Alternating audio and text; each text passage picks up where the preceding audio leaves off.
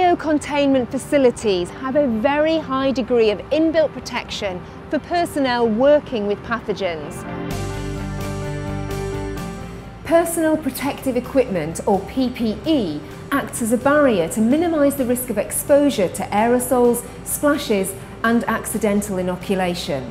But never forget, it is not a substitute for good laboratory hygiene and practice, and is considered lastly once all other control measures have been considered and put into place. The equipment is selected according to the nature of the tasks to be undertaken and by the specific properties of the material being worked with. Whatever the task, PPE is required when working with any infectious or potentially infectious material. For example, in this lab for avian influenza viruses, we have, through risk assessment, identified 3 different groups or categories of virus, reflecting differing hazard levels.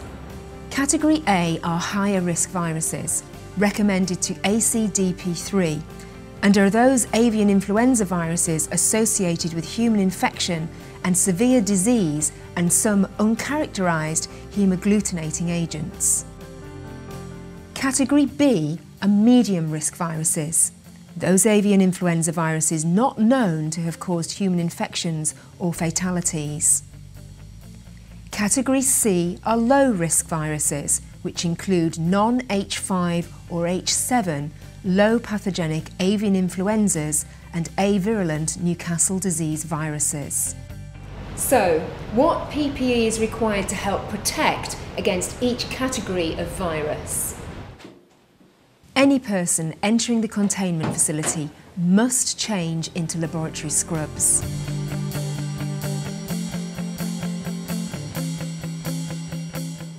The standard PPE for working with Category B and C viruses in the containment laboratory includes a disposable apron, oversleeves and disposable gloves. All these should be worn while working at the cabinet, but removed and discarded in the cabinet if the operator moves away.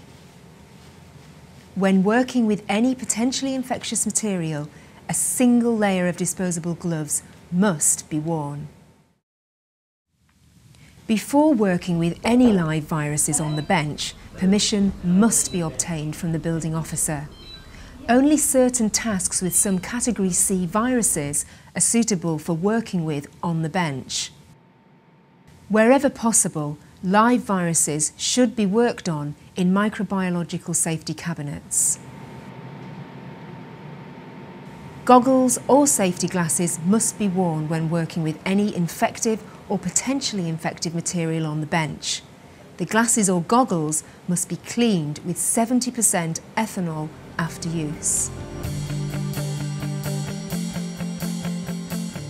Category A and B viruses should only be worked with in a microbiological safety cabinet. The operating mode of the safety cabinet needs to be determined by risk assessment. Based on these assessments, most procedures working with Category A viruses in our labs are done in a microbiological safety cabinet operating in Class 3 mode. Whenever there is a need to wear P3 RPE or respiratory protective equipment, staff must first be face fitted to select the most suitable type of mask for them. And for those staff that can't get a good fit with a disposable mask, a powered P3 respirator must be worn. Hi Amanda, can we disturb you for a moment? Yes, sure. Can you demonstrate to us how to take off PPE? Yes, I can show you. When exiting a cabinet, it's important to follow the correct order of taking off your PPE. So the first thing you do is take off your outer gloves by inversion, like this. And then you take off your oversleeves without inversion.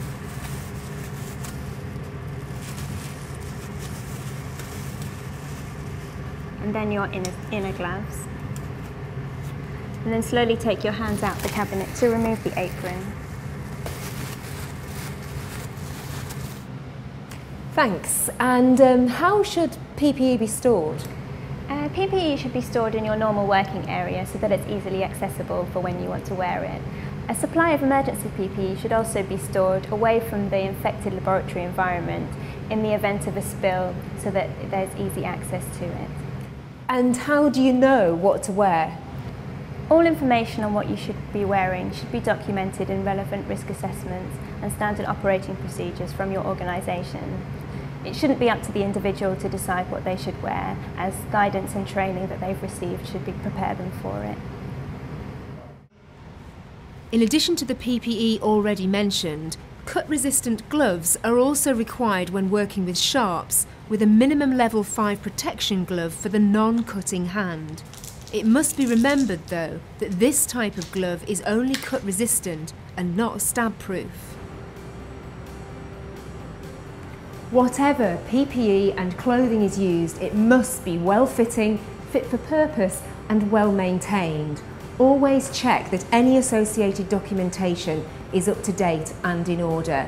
And always ensure sufficient PPE is available before starting work.